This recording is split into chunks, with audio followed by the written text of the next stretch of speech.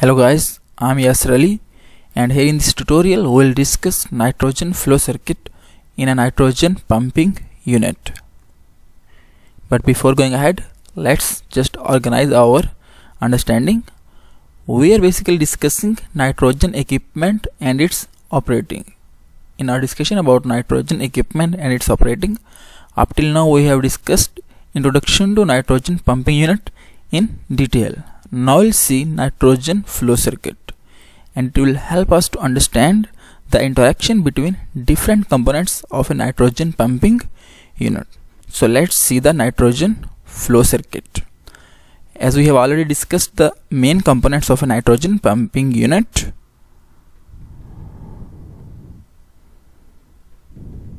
that these components are nitrogen storage tank, liquid nitrogen storage tank, then low pressure manifold, and C pump, also known as boost pump, then the control panel.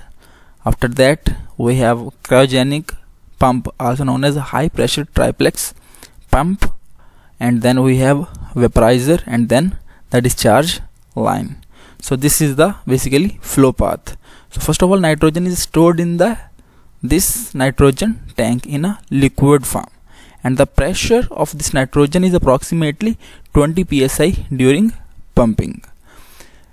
After that, nitrogen exits from this tank and enters to this C pump, also known as boost pump. Here we can see, okay, nitrogen is exiting from this storage tank and will enter to this boost pump. When the nitrogen is exiting from this tank and is entering to this C pump, its pressure is approximately 20 psi.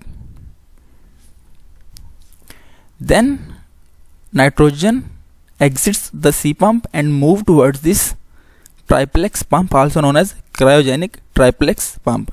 We can simply say that this boost C pump is providing feed to this cryogenic triplex pump, and the pressure of this liquid nitrogen after this boost pump is approximately 60 psi, and the purpose of this boost pump is just to increase the pressure of this liquid nitrogen which is stored in this tank, so that we can have a continuous supply to this triplex pump, and its pressure is approximately 60 psi.